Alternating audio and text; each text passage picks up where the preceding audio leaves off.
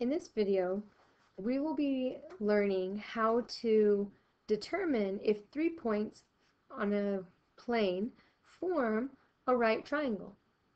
So we're going to do that using an example. So here we're going to determine if the points 2, -1, 5, 5, and 6, -3 form a right triangle. And to help us do that, we're going to use our old friend, the Pythagorean Theorem, which is a squared plus b squared equals c squared, where our a and our b are our legs and our c is our hypotenuse.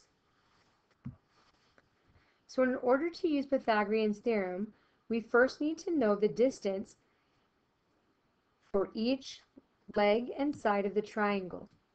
So we're going to find the distance between the points 2, -1 and 5, 5. That's going to be our first distance.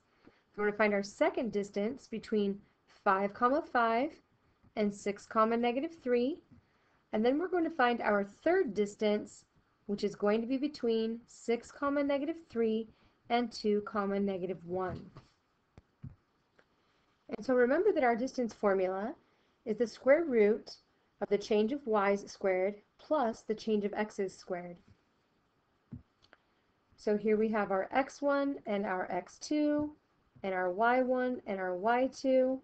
So we're going to go ahead and we're going to plug that in, and we're going to have 5, whoops, let's do the y's first. So we're going to have 5 minus -1 squared plus 5 minus 2 squared. We're going to plug that into our calculator to get our square root. So the square root of 45, and we're not going to worry about reducing that, we're just going to leave it. So we're going to move on to our second distance now. So here we have our x1 and our x2 and our y1 and our y2, and we'll go ahead and we'll plug those in, and that's going to give us a -3 minus 5 squared plus a 6 minus 5 squared. And again, we're going to plug that into our calculator. The square root of 65.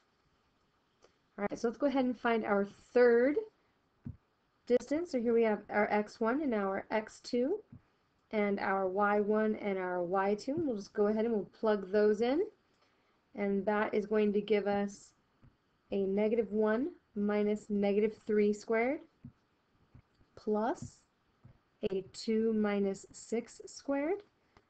And then we're going to go ahead and we're going to plug that into our calculator, and here we're going to get the square root of 20. So now we're going to be plugging in the square root of 45, the square root of 65, and the square root of 20 into our Pythagorean theorem to see if it forms a right triangle. But we need to know which one of these is our hypotenuse. So to do that, we want to check the insides and see which one is bigger, 20, 45, or 65. Yep, 65 is bigger, so this will be in our hypotenuse spot. So we'll put our square root of 45, quantity squared, in our a squared spot. So let's look at this.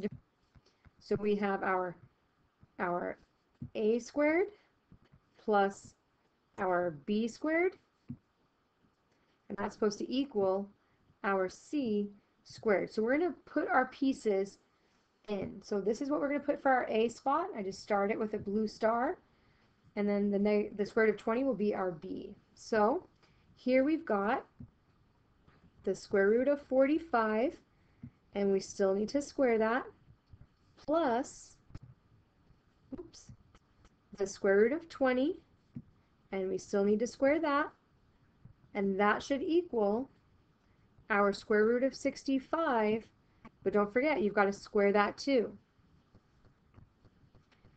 When we have a square root raised to a square power, the square root and the square cancel each other out. So here we have 45 plus, And then the square root of 20 and the 2 will cancel out in the square, so that is the 20.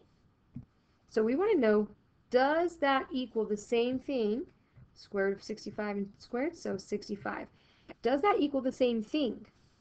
So if I do the left-hand side, I get a value of 65, which equals our value of 65 over here. So that tells us, yes, they form a right triangle.